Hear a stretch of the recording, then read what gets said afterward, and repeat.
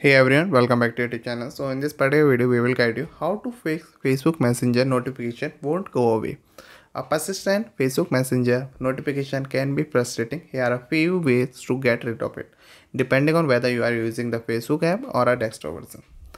So likely on the Facebook app, you have to check for unread message. This might be seem obvious, but double check everything. Open Messenger and thoroughly examine all message thread, including messaging request here and spam here also, and also archive chat is.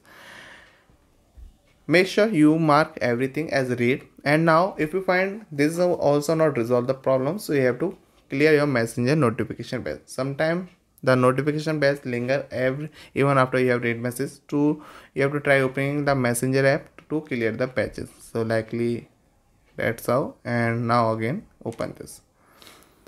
And also you can restart phone. A simple restart can resolve temporary glitches that might be causing the notification to stick. So you have to press and hold the power button and this will interface will be appear. So you have to click on the restart. So that's how you can restart your phone. And also you can control messenger notification within your phone setting menu. So by simply click on this, scroll down and here setting icon, we have to go into app section. And now we have to type here messenger. So like this, and now click on this and there you will see notification. As you can see, allow notification is toggle it on, we have to toggle it off. So that's how you can manage your messenger notification. So by following this step, you should be able to get rid of the persistent messenger notification on a Facebook.